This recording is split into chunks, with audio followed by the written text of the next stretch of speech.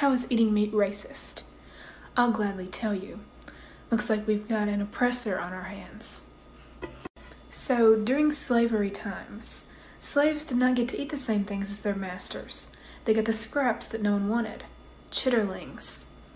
Now that black people have overcome slavery, they developed a rich barbecue culture to make up for all the meat eating that they lost out on. So when you go to the store and you buy a piece of meat as a white person, you are actively taking away a piece of meat that could be being enjoyed by a survivor of ancestral slavery. Eating meat is not only racist, but it's also anti-Semitic. During the Holocaust, Jews did not get to eat meat in labor camps. They ate potato soup, which would spill on their bodies, burning them and giving them infections. Now, Jew survivors eat a lot of meat, brisket. Just let them have that. Stop appropriating.